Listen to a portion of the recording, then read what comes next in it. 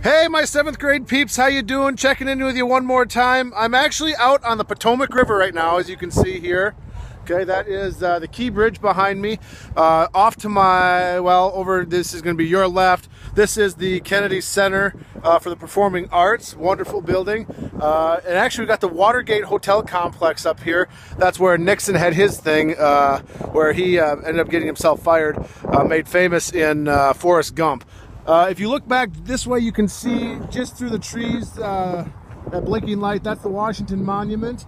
You can't really see the Lincoln Monument back there, but anyway, we're having a great time tonight here in Washington, D.C. It's our last night. We'll be packing up tomorrow afternoon at 3 o'clock and coming home. We'll see you again on Friday, sometime in the mid-morning, I would guess. Until then, though, folks, have a great time. I'm missing you a whole bunch, and I can't wait to bring you guys out here next year.